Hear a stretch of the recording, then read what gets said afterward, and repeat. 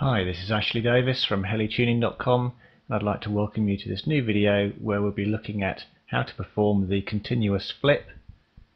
This is a continuous forward flip where we'll be holding the elevator on for the entire manoeuvre and using the collective to balance the helicopter in the air.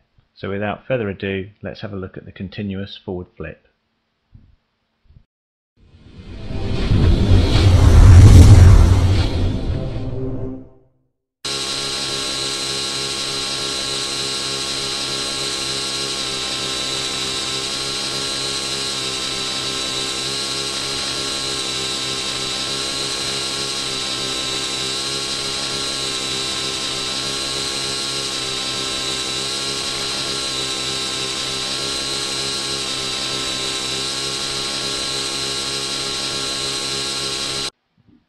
Okay, if we watch this manoeuvre in slow motion, what we'll see is the elevator is held forward and there is very little variation in what we do with the elevator.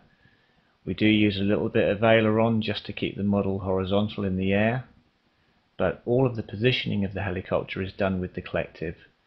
So it's where we bring the pitch in and how much we bring it in by on the collective which will push the helicopter around. So if we wanted to gain height, we would use more negative when the helicopter is inverted, or more positive when it's the right way up. Similarly, if the model is moving away from us, then when the nose is high we could have more positive pitch to bring it back towards us, or when the nose is low we could use more negative pitch to push the helicopter back towards us. And it's a case of just on the simulator doing this manoeuvre and learning how to vary the collective pitch in order to position the helicopter.